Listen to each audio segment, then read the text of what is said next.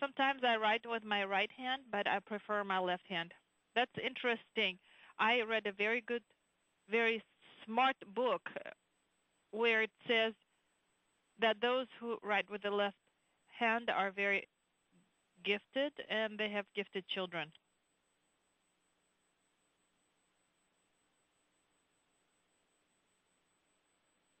The Russian flight control team, they were talking with Cady Coleman about the fact that she's a left-hander.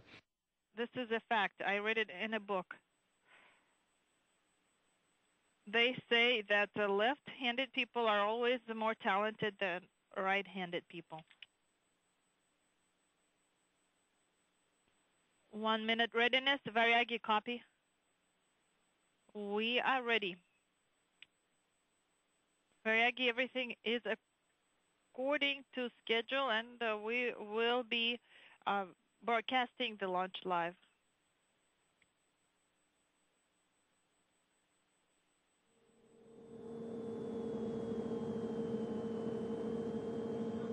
Paolo Nespoli there on the right-hand side.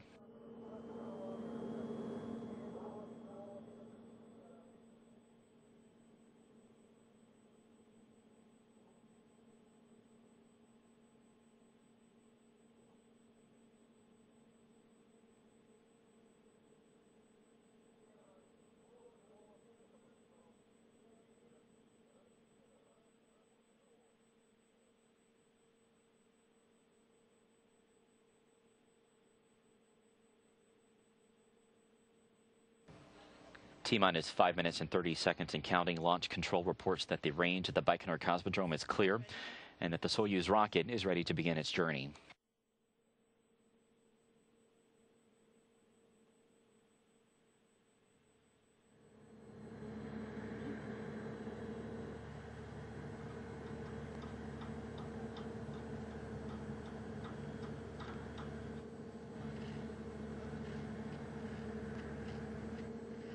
T-minus 5 minutes and counting. Onboard systems have been switched to onboard control. Soyuz Commander Dmitry Kondratyev's cockpit displays and controls have been activated. The crew members will close their helmets here soon and be on internal suit oxygen and power. At the launch complex itself, there is actually a launch key that will be inserted into the launch bucker to ready the systems for tonight's launch.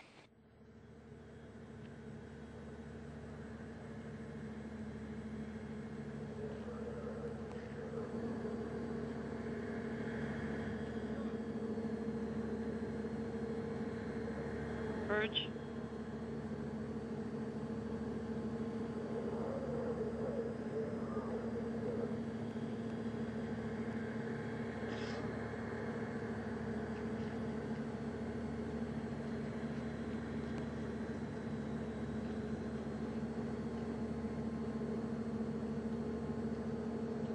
T-minus 4 minutes and counting.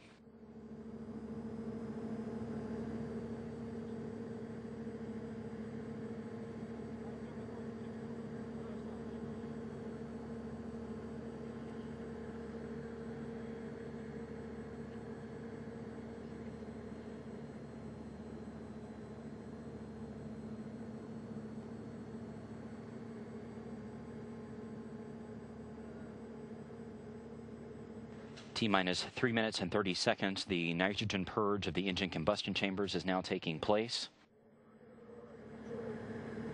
All other systems are working as expected.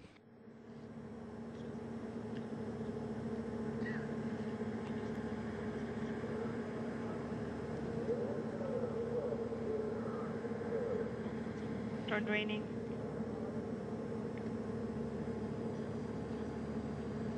T-minus 3 minutes and counting. Varyagi, how do you copy us? 16.3, have you loud and clear.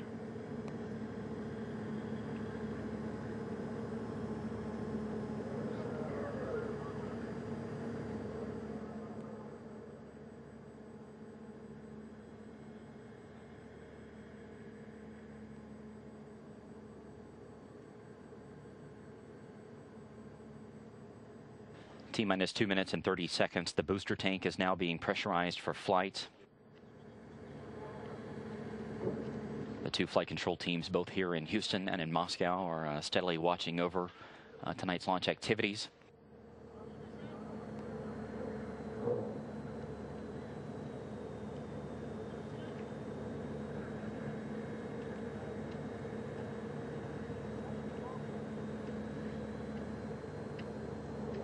T-minus 2 minutes and counting. All systems still go for this evening's launch. Dmitry, Kondratyev, Cady, Coleman, and Paolo Nespoli just a couple of minutes away from beginning their trip to the International Space Station.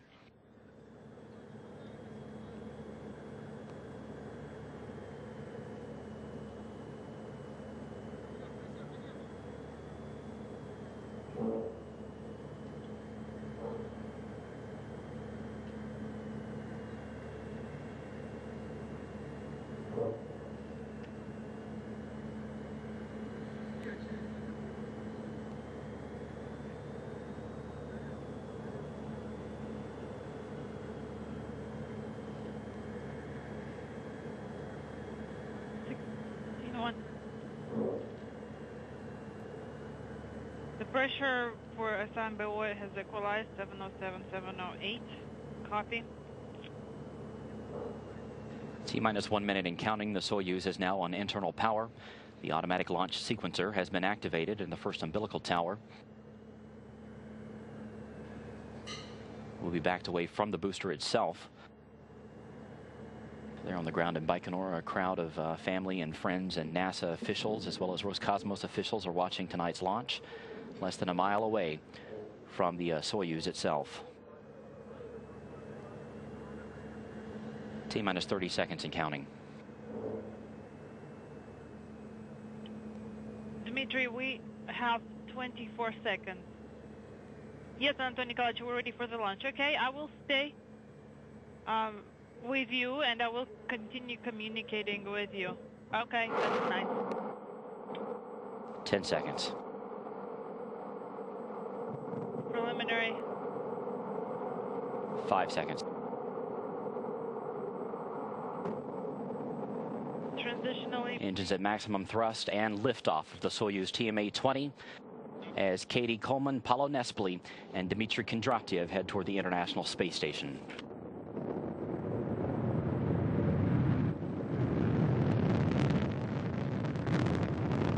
All the parameters of the control systems are within the norm. Okay, we copy. The Soyuz lighting up the night sky there at the Baikonur Cosmodrome. It's a good pitch program according to flight controllers. Functioning. Thrusters are stable. The Soyuz is delivering 102 tons of thrust from its 4 boosters and single engine. The first stage of the Soyuz measures 68 feet in length and 24 feet in diameter. It is burning liquid fuel for the first 2 minutes and 6 seconds of the flight. I think it's nominal on board.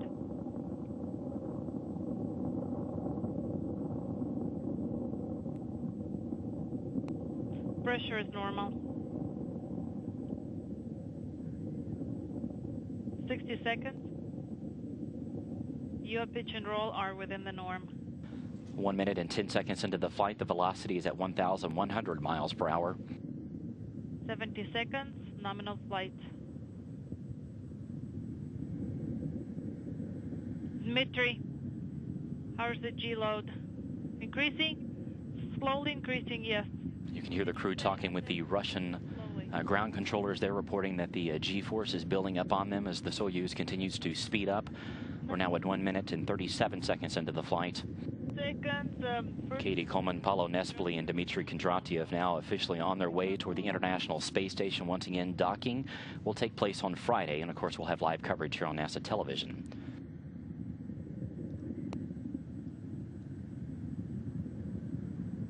.110 seconds. So does it? What does 1 minute 58 seconds into the flight, jettison of the 4 strap-on boosters will take place. These have completed their job and have dropped away. At an altitude of 28 statute miles, the Soyuz now traveling at about 3,350 miles an hour.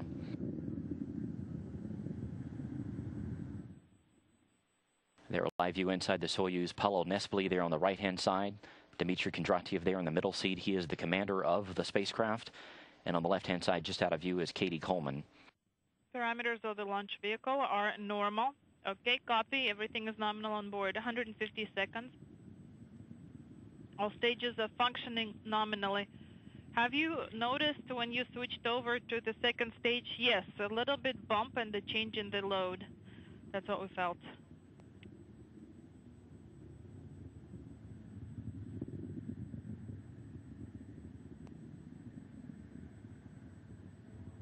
Now, almost 3 minutes into the flight, the visiting vehicle officer here inside Mission Control has confirmed that the launch shroud has been jettisoned. There is Cady Coleman on the left-hand side. Issued. She and her colleagues about to begin a 5 or 6 month trip to the International Space Station to join the in-progress Expedition 26. 180 seconds. The Soyuz now traveling 4,700 miles an hour. Jet, fighter jet? No. The Soyuz's core stage is performing as expected. The core stage is about 56 feet in length, 13.5 feet in diameter, with a single engine that has 4 fuel chambers, providing 96 tons of thrust for its 3 minutes and 28 seconds of operation. On the shuttle, when you flew, was the load higher or lower? Well, I have experienced the loads inside the centrifuge many times. Okay, the stabilization is stable. Okay, copy.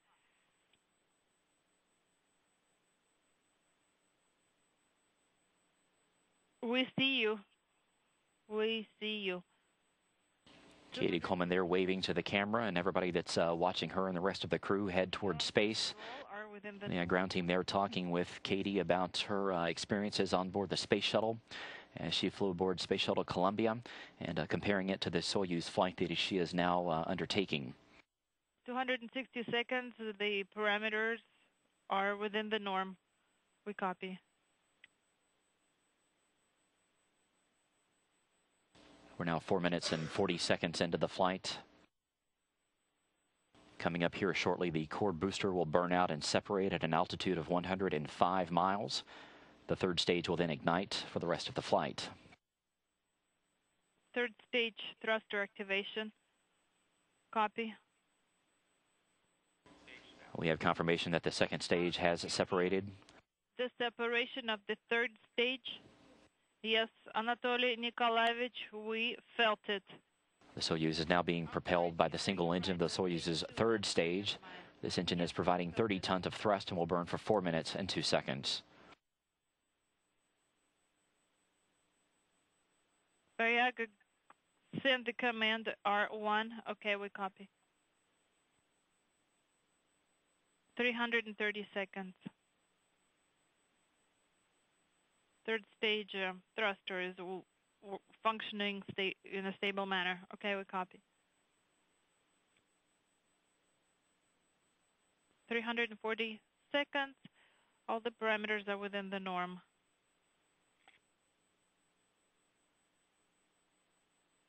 (350 seconds), nominal flight. Now 6 minutes into the flight, Paolo Nespoli, Dmitry Kondratyev, and Cady Coleman are faring very well during today's launch. The systems on board the Soyuz are also performing well. The ground teams in Moscow and also here in Houston are continuing to monitor the flight. The launch vehicle parameters are within the norm. Okay, copy.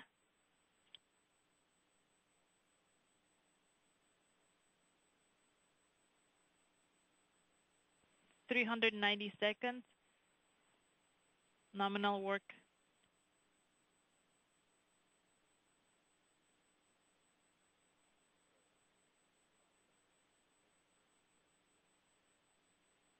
(400 seconds), stabilization is stable. Copy. We have interference.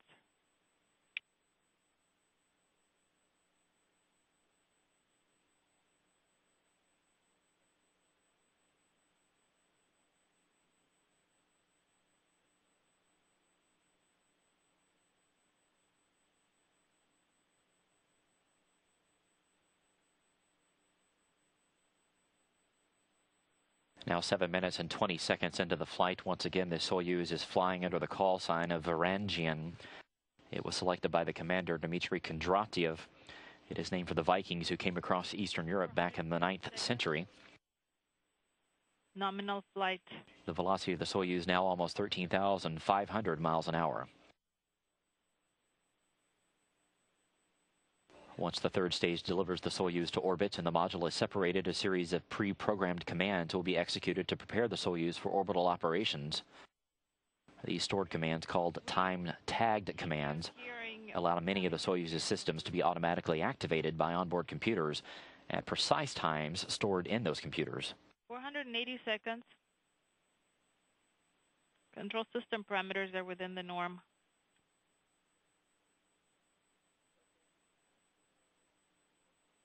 "490 seconds. The vehicle is stable."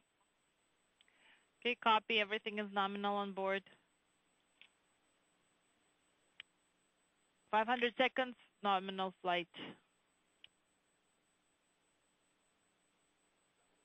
Okay, so you're going to have separation. I wish you luck, successful work on board. The best wishes. Thank you, Anatoly Nikolaevich. Good luck to you as well. Varyagi? We see the Kadu. We copy 16-3. Congratulations on the successful insertion. And we're now 9 minutes into the flight. The single liquid-fueled engine has shut down on the third stage and has dropped away at an altitude of 125 statute miles. Varyagi, MCC Moscow. Yes, this is Varyagi. MCC Moscow, how do you read us? We have you loud and clear. We are expecting you to report to us on the progress of the insertion. We copy. Varyagi.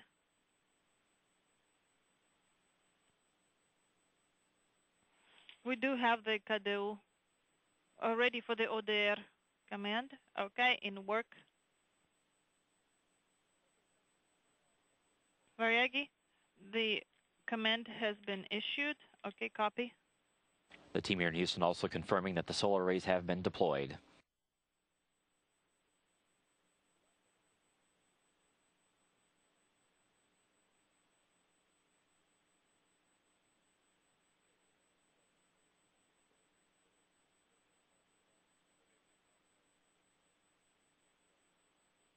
Once again, the Soyuz's orbit is going to be 143 miles by 118 miles. That orbit will be raised systematically over the course of the next 2 days, placing it in close proximity to the International Space Station for the final rendezvous and docking, which is set for 2:12 p.m. Central Time on Friday. We're ready to take the first measurement from you. Okay? Varyagi, how do you copy? We understand that working per form 03. Okay, copy.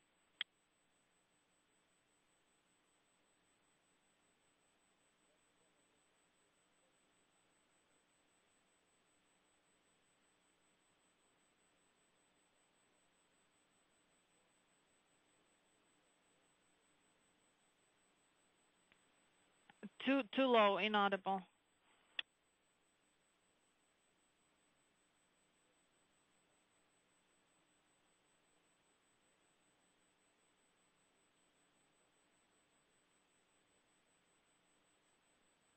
Varyagi, we don't hear you. A lot of interference, not clear, I understand. The parameters, parameter 15. How do you read us? Starting with parameter 17. Have you loud and clear, starting with parameter 17. Reading the numbers for the parameters. 2007, 2107, 22,303, 23,319, 24,718, 25,717, 26,260. The Russian flight control team continuing to talk with this crew on board this Soyuz. Dmitry, Kondratyev, Paolo Nespoli, and Cady, Coleman. The Russian flight control team will oversee the remaining couple of days of the Soyuz's flight as it heads toward the International Space Station.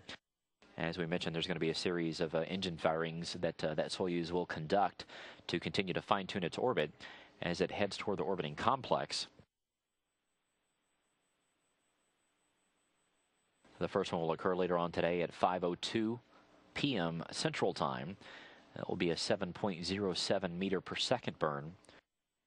The second one will be later on this afternoon as well at 5:39 p.m. Central Time. That will be a 13.46 meter per second burn. And then the final one will be tomorrow on Thursday at 1:49 p.m. Central Time. That will be a 2 meter per second burn. On Friday, final engine burns will be executed to place the crew and its Soyuz in the proper orbit for final rendezvous and docking. And as we mentioned, we'll have live coverage of all of that here on NASA television. You mark it down that you use the command radio link to deactivate television at 22 to 38:54. TV deactivation for program 1. Repeat the second one, 22 38:54, deactivation for television per program 1.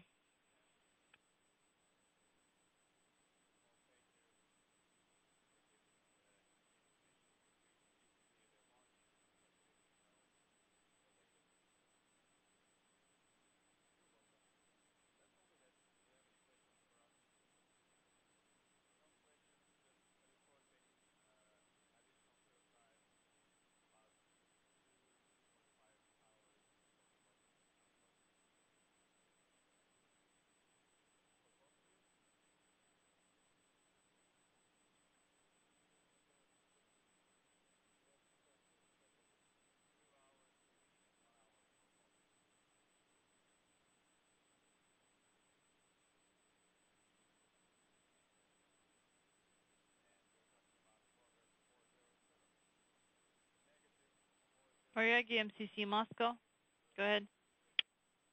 Next compass is at 23:41. Okay, 23:41.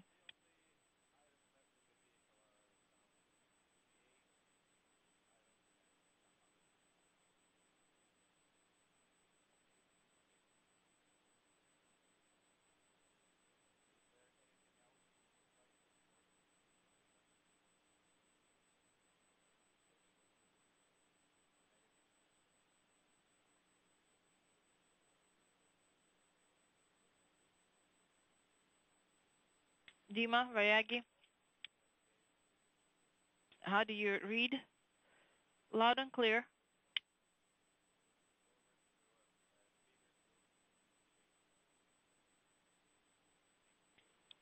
Have you loud and clear? Everything is nominal on board. Further inaudible. Dima, yes. Can you hear me? This is 19, Soloviev. Yes, I have you loud and clear.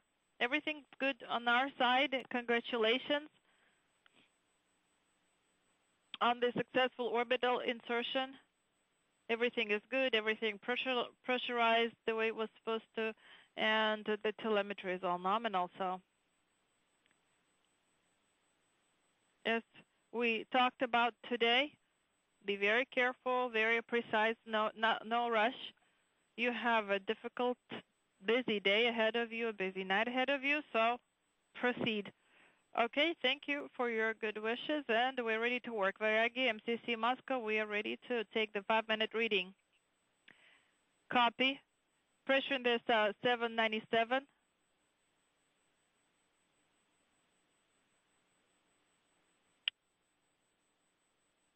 Variagi, MCC Moscow, the vehicle is on orbit. The elements of the structure have been deployed. You have our go to lift the visors and loosen the shoulder straps. Reading the numbers for inclination and orbital altitude. We copy. Also, thermal sensors will be deactivated at the set time. We copy everything.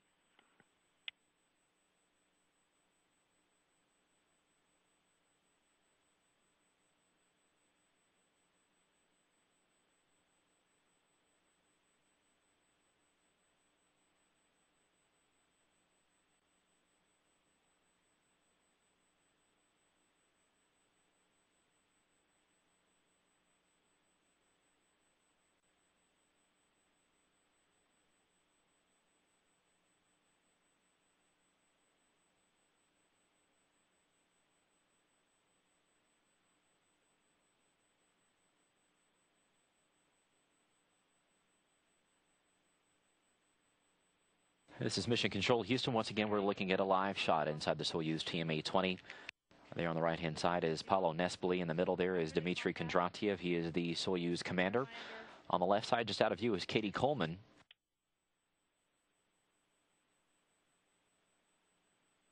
And at the next orbit, we will be expecting a report on the leak check, and we'll perform test number 1. This crew had a very successful launch today, lifting off at 1:09 p.m. Central Time, which was 1:09 a.m. there at the launch site at the Baikonur Cosmodrome. At 23:41:00. 0 as the start of the compass. You need to deactivate you need to activate STK. Okay, copy. Deactivate STK. No, activate STK. Okay, copy. Activate STK.